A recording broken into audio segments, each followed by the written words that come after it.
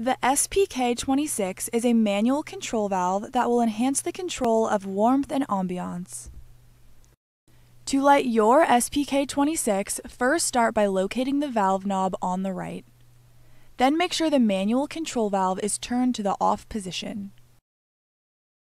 Before operating, be sure to smell around the appliance for gas. If gas is sensed, call a professional service technician.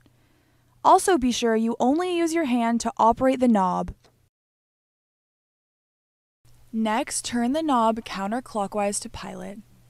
Once the knob is on pilot, push the control knob firmly and fully in and hold. This will begin the gas flow to the pilot assembly. Hold a long fireplace match or lighter near the thermocouple to light the pilot and hold until the flame stays lit. Turn the valve knob to the on position. Turn the gas to the direction of your desired height and enjoy your RealFyre gas log set.